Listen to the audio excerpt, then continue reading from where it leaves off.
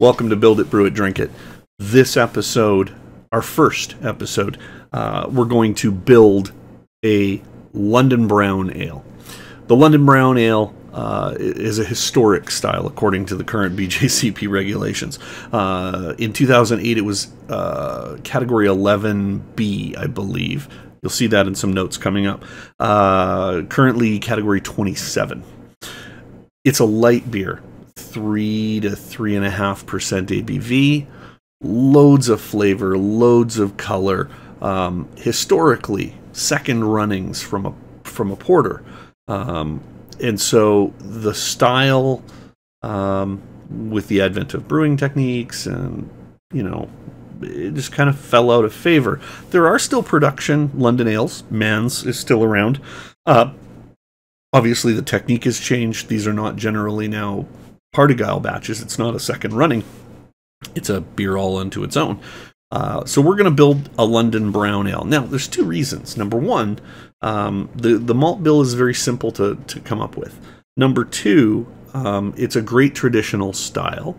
And it's a beer that a lot of people like because it's not intensely bitter. It's not huge alcohol. It's not an imperial. It's not a double IPA that'll pucker your face and put you on your back at the same time. It's an easy drinking, nice, flavorful beer. And that makes it a great beer for this series. Working with Red Shed malting, it's also a recipe that we're able to make with the entire range of malts that Red Shed produces, from their base grains to their specialties, and even into their roasted grains. So let's get into building a brown ale. First and foremost, as I said, we're looking at category 27A now. It was 11B a couple of years ago. As you can see up here, you're probably not going to be able to read it, but that's okay. Again, light on the alcohol, 2.8 to 3.6 ABV, less than 20 IBUs, so it's the bitterness is quite restrained, and then color-wise on the darker side. So it is a dark brown ale, but really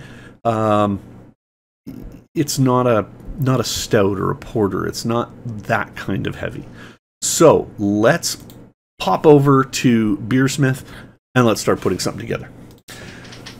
So for this recipe, we are going to rely on a template that I use. Now, I use Beersmith. There are other tools, whether you use Brew Toad, or there are dozens of really good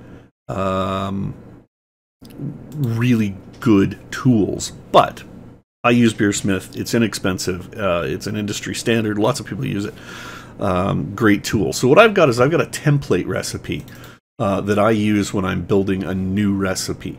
And this template recipe has my water profile. It has the basic additions that I'm going to put into every single beer I make. Camden tablets for the water because I'm using tap water. Firm cap to make sure that I don't forget on brew day to firm cap, because if I don't, I will boil over because I am inattentive, and this helps keep me on track.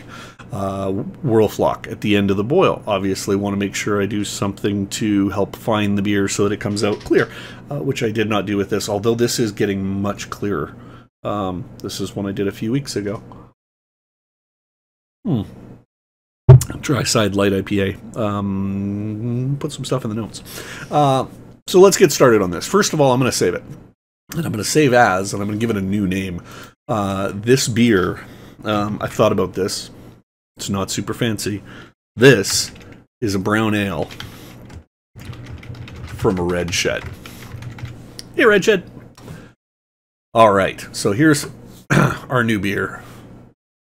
Right there, brown ale from a Red Shed. Now, in order to get this beer off the ground, we're going to set it for a London Brown Ale by style. Now, I've got in Beersmith, I've got the 2015 number set up. Now we're going to start basically building the beer. Now, characteristic of the brown, typically caramely, toffee-like flavors, occasionally some coffee and a little bit of roast flavor. Given the grain that we're working with, I think we can come up with a pretty good approximation of those flavors from the specialty grains. So in this case, we're going to add some grain. And the grain we're going to add first is obviously our base malt. Now the base malt we're going to work with is a 2-row.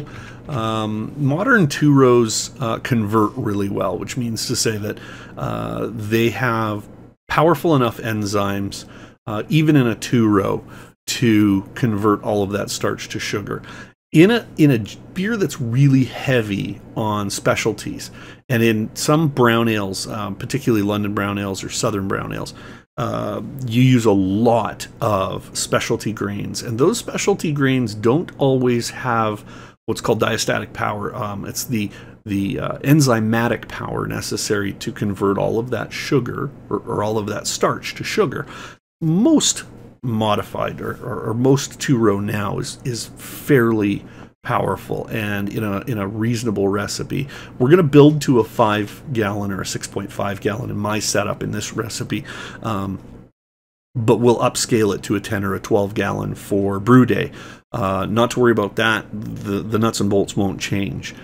Just the absolute volume we're producing. So we're building this as a 5-gallon recipe for 6.5 gallons, because that way it gives us some breathing room on the mash side, it gives us some breathing room on the trub side, and it gives us some breathing room on the fermenter and the process side. But otherwise, grain percentages, hop percentages should keep you in the ballpark if you want to replicate this recipe. So first of all, we're going to go with probably Bentley, which is, I think, Red Shed offers 3 grains as base malts. They offer Bentley, New Dale, and Synergy. Bentley and New Dale are 2 different variations. Sort of not species, that's the wrong word, but they're different variations of 2-row barley. Synergy is a 3rd that they offer. Synergy is very much a grain suited for large capacity production, and particularly really high specialty malt production, because it has really high diastatic power. It also happens to be very low protein and low beta glucan, which means that it will produce ultimately clearer beers. For us and for home brewers, not a big deal. So we're going to go with Bentley. Let's go Bentley. I like Bentley. What the heck? Flavor's probably virtually identical. There may be slight differences between that. You might notice in a 20 hectoliter brew house, but you're not going to see it certainly as a home brewer. So let's go Bentley. We got a really low ABV on this beer, so I don't want to go crazy. I'm going to set it for a couple of kilograms just to get us started. Next up, we're going to need to get some of the darker colors that we need for a London brown ales. You can see in this right now the estimated original gravity. I don't know if this will show up or not. Yeah, there you go. Gravity's really low for this beer. IBU is really low, but color is a big thing. We've got to get this color in here. And in order to get this color into that green zone, we need some darker stuff. That's where that flavor's coming from. So let's get in. First, let's get in with probably some darker malts. So let's go with probably the 300 SRM chocolate that we've got at our disposal right now. That chocolate malt, we'll put in a ½ kilogram for now. I know we're going to change some of these numbers because they just won't add up. We also want to get some nuttiness, some more spicy character. We can get that from an amber. An amber is a little bit lighter, about 80 SRM, I think, 50 SRM. There we go, which will give you more reds. So if you're building a red ale, the amber malt is great. Again, we're going to set that for 0.5 kilograms just to get it in here, and then we'll tweak it after. We're going to add some more grain. The last grain we need to get some biscuit. Because this beer was traditionally made with English pale ale malt, which is a little more biscuity than plain 2-row base malt, we've got to get that flavor from somewhere. So we're going to put some biscuit malt in here.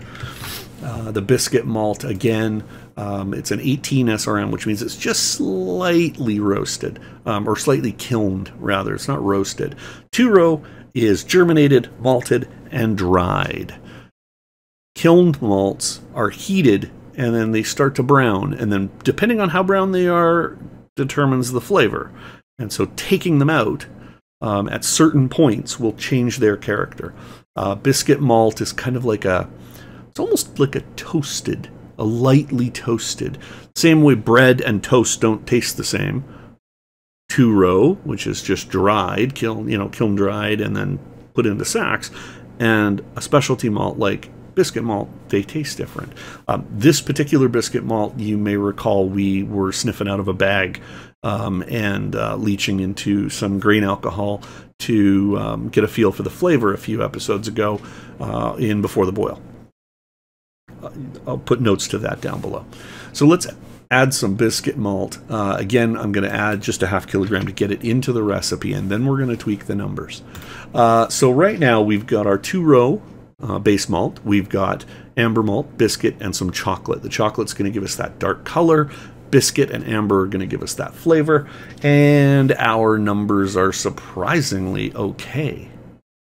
Huh. Interesting. That's with 2 kilograms of base malt, half kilogram of amber, half kilogram of biscuit, and a half kilogram of chocolate. Now, what numbers aren't quite right? Wait a minute, that can't be. That's not possible. The color, 28, estimated ABV of 3.5. Even the gravity's close. It can't be that easy, can it? But it can. Now what we need to do is decide where we want that flavor profile to go. First and foremost, let's make sure we set up our mash information right. I just want to make sure it's done. We're going to do this as a single infusion, full body batch sparge.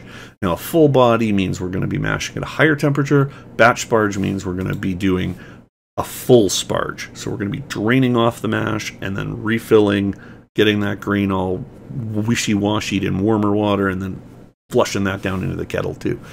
So based on this, we've now tweaked it a little. Now it's a 3.1%. That higher mash temperature is going to reduce the amount of alcohol. That gives us a little more breathing room. We're right on the money for color, though. What a great fluke to be so bang on the color just with raw numbers. I know I don't want that much chocolate. Chocolate malt, you don't want to be using 15%. It's too much. But I do know that we're going to change our color. If I take that down to 250 grams instead of 500 grams, for you non-Canadians, that's about a half a pound. The difference in color is notable. All of a sudden, we've dropped down just about right off the map. So that means I'm going to want to add a little more of that amber to get the color I want back. It's going to start to do it. But it might not be enough yet. We may be able to bump up. The chocolate a little more. I'd be hesitant to go beyond 10%. That gets, even going to 350 grams, putting an eighth of a pound back in, that gets us to almost 10%. That works out okay. Now I'm a little worried about that amber at 20%. I don't want this to come out like a nut brown. So I think what I need to do is drop that amber a little bit back to, let's go, maybe 650 grams. And then we can up the biscuit in percentage. We can up the biscuit to 750, and then we'll just tweak down the base malt. We could tweak down the base malt to get us back to a little bit more practical. A little more practical number. We're now into the sort of the butter zone of that 22 to 35 SRM, and a 22 is pretty dark. I mean, this is about this beer was, I think, about like 8 or 9 SRM.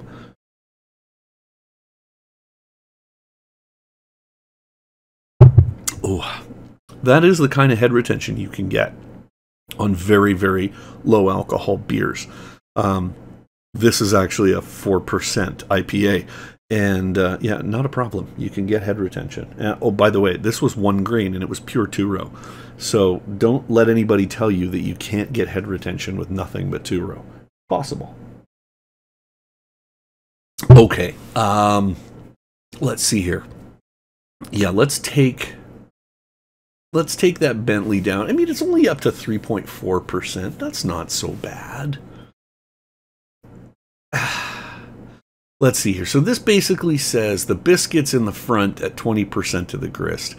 Amber's at 17%. Chocolate malt, I still think that might be a little high, but I'm willing to go with it. The beauty of building a recipe and brewing it is that you learn from that process.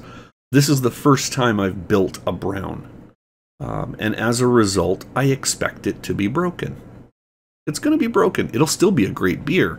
It just may not be exactly what I'm shooting for. That's a learning process that's worth taking. And at the end of the day, I'm pretty sure we're going to have a beer that's enjoyable, even if it isn't perfect. Not necessarily the same thing. We got to hop this thing. So let's talk hops. Now, when we talk about the London Brown Ale style, the style guidelines talk about lightly hopped. They should be traditional English hops, so Fuggles or East Kent Goldings, for example. But that doesn't always necessarily align with what you want to drink. I don't mind Fuggles. I'm fine with East Kent Golding, but I'm not a big Fuggles guy. I've done a few Fuggles beers. They're a little more earthy. I want something that's a little brighter, maybe a little more floral, a little more herbal. So I'm going to go with East Kent Goldings, but I'm also going to go with Tradition. Now, Tradition is a Hallertau sort of Middlefra kind of feel. So it's very similar, but not exactly like a Fuggles, but it'll work in this case. I've also got it in inventory, so that's a good thing to work with. If you don't have the hop you want, sometimes you can adjust the recipe or change the vision for the recipe a little bit to give you the flavors you want or another option. So let's add some hops. Now, we do not want much for hops. This is a very, very, very, very lightly hopped style, no more than 20 IBU, and that's a lot of flavorful grain that we've got. Like we've got 45% of the grist is specialty, so there's a lot of flavor in there. So let's look at, I'm only showing you what I've got in inventory right now, which is a ton of citrus, some Columbus. Well, that's not going to work. I've got some Goldings. I've got some Hallertau Blanc. That's a possibility, but it's a bittering hop. It's an 8% alpha acid hop or a 9% alpha acid hop. Not so much for aroma, but I do have Tradition and I've got Tettnang. I think we're going to go with Tradition in this case. So I'm going to add some Tradition to this. And let's also add some East Kent Goldings. I think that's super important to get both. Now, how do we want the Goldings and Tradition to be spaced? Do we want them to be all aroma? Do we want them to be pure bittering hop? The style calls for a really light hopping, and that hopping should be... It's not intended to be an aromatic hoppy beer. It's intended to be a malt-forward, slightly sweet caramel and toffee beer. So that says to me, hop aroma is secondary.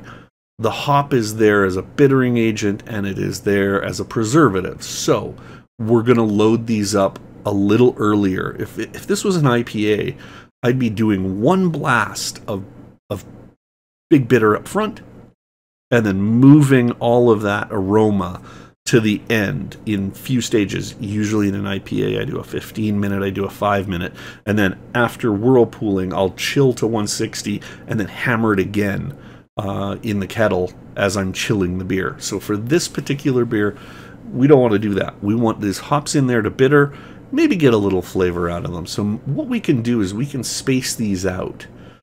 We can do these two as, I don't know, let's say 15 grams at 60 minutes of each Goldings and Tradition, because they're both around the same. They're both a low alpha acid hop. And right there, already our bitterness is off the scale. That's with a half of an ounce of each. So an ounce total at 60 minutes is too much. So let's space these out. What happens if we go to 45 minutes? 45 minutes on both might just bring us back into that zone. We're close. We're much closer there. So what if I do the EKG now at 45 and I move the tradition to 15? What happens then? Boom.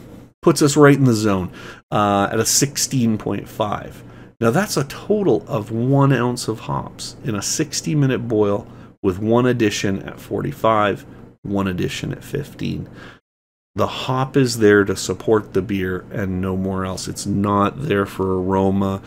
I mean, sure, you'll get a little bit, but it's there to bitter out, to help offset the sweetness of those grains and to preserve the beer. So right now we are sitting at effectively an on-style London Brown from the recipe. Doesn't necessarily mean it's going to be perfect. It might be too chocolatey. It might be too spicy or too sharp with that amber. Maybe the biscuits, maybe it's too much biscuit. We don't know yet. The amber malt will give you that nuttiness. So in a nut brown, often it's an amber and then the crystal malts. The crystal malts give you the caramels, and then the amber gives you the nuttiness. In place of crystals in this recipe, we're using the balance of the chocolate malt and the amber malt. Now, Red Shed's chocolate malt is a very interesting chocolate malt. It has a bit of caramel in it. It has some coffee in it. And it has a little bit of chocolate, but it does sort of lean toward the caramel toffee side, especially if we mash it sweet, which we're doing with that full-bodied mash. Crystal malts are an interesting thing, and crystals they didn't come into being until basically the end of the Second World War. That's when crystal malts really started to show up. That was also the point at which the London brown style, the Southern brown style, stopped being the favored style, if that makes sense. Prior to the Second World War, this was sort of the standard. And there were no crystal malts. There were none of these really super crazy modified grains.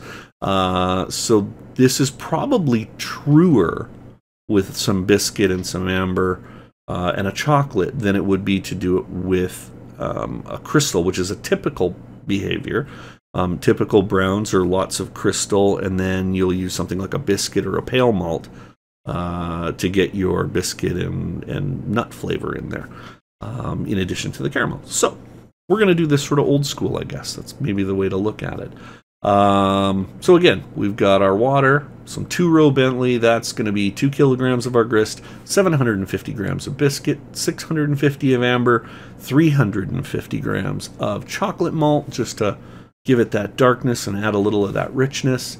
We got some Camden in the water. I can't get that to work right. For whatever reason, it won't let me add it to the water before the boil. But needless to say, it's in the garage. It's in the water right now. Firm cap. Just to keep us from boiling over, because that happens. East Kent Goldings at 45 minutes and Tradition at 15 minutes. Now, as I said, we're going to step this up on brew day, so it'll be 4 kilograms, 1.5, 1.3, and 700 grams of those grains. And we'll be using an ounce of East Kent Goldings and an ounce of Tradition to kick this thing off. But that is basically the recipe. So this now is our roadmap to building this London Brown Ale, low alcohol at 3.4% ABV, 24 SRM, so a dark but not outrageous. It's not going to be opaque. 16.5 IBU bitterness, so it's not going to be a palate smasher. It's going to be a sweet, drinkable beer. We're looking at an original gravity estimated about 0.37. So our first runnings are probably going to be like 4.45, 5.5, and then it'll taper down to, you know, that, I don't know, 3.6, and then as we boil, it'll bring it up to 3.7. So, fingers crossed, we'll have 5 gallons of deliciousness tomorrow at the end of this. Once we have finished the brew day, we'll be posting that video up. And then, most importantly, once it has finished fermentation, it has been kegged, we will be tasting this beer with you so that you can see the result of this effort. And it'll also give you a chance to see some tasting notes on a recipe we just did that you can then take and turn into your very own. So that is it. Brown ale from a red shed. That's the first recipe on Build It, Brew It, Drink It. Cheers! Thanks to our sponsors, Red Shed Malting, out of Penhold, Alberta. You can find them at redshedmalting.com. They do sell online for homebrewers through several online stores. You can find it on their website, and also obviously for commercial brewers. Hey, give them a phone call. These guys ship out pallets all the time, and if you're not using it, why not? Look forward to Brew Day for this recipe. Hope you join us for the next episode, and keep your glass full and your smile on. Cheers.